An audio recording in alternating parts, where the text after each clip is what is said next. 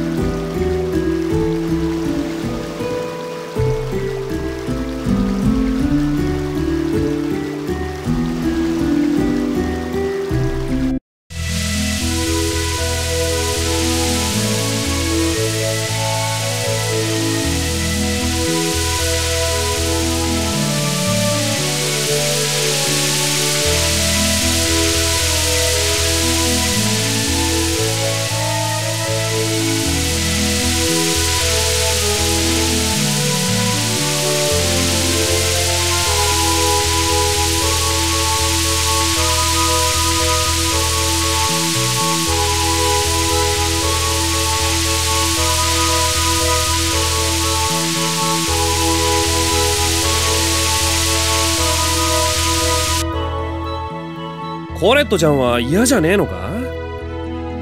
何が？いや、何がって、自分が巫女だってことがだよ。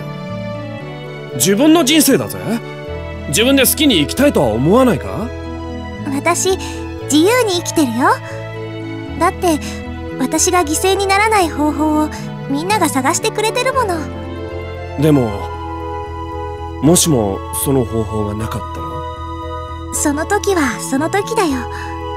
それに、たとえ私の体は奪われても、心は自由だから。だから、私の心が望むまま、世界が幸せになったらいいな。すげえな、コレットちゃんは。俺様にはとても真似できねえ。私、口ばっかりなの。